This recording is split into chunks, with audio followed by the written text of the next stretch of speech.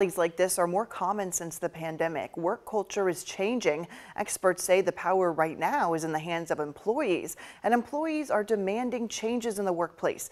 We've seen it in places like Starbucks and Amazon unionizing for better pay and better hours. And now that so many have worked from home, remote options are very popular.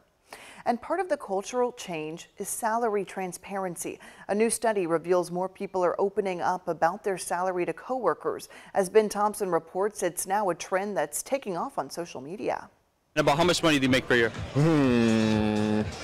Just about maybe 1.2 million a year. That's it. It seems like a really personal question, but in the 21st century, it's becoming a common conversation. It is not easy convincing random people to tell you how much they make because some people feel like that's an invasion of privacy.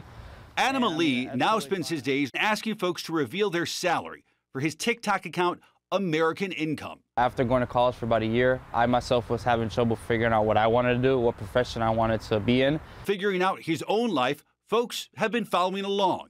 His TikTok account has gained more than 85,000 followers and more than 1 million likes in less than 2 months. It's surprising how much young people are getting paid this well. Ali tapping into a growing trend across the country.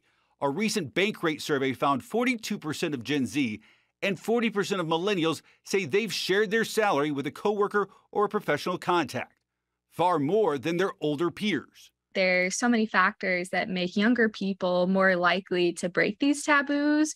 And I think social media is a major part of it. It's made people more comfortable with being open. Bankrate analyst Sarah Foster says the Great Resignation is leading to a new level of urgency when it comes to salary transparency. It's only going to help with your wallet as far as making sure that you get a raise or know that you're being paid fairly. Foster says it's probably best not to disclose your salary on Slack or Microsoft Teams and do it outside of the office, so you're not revealing your pay on company time.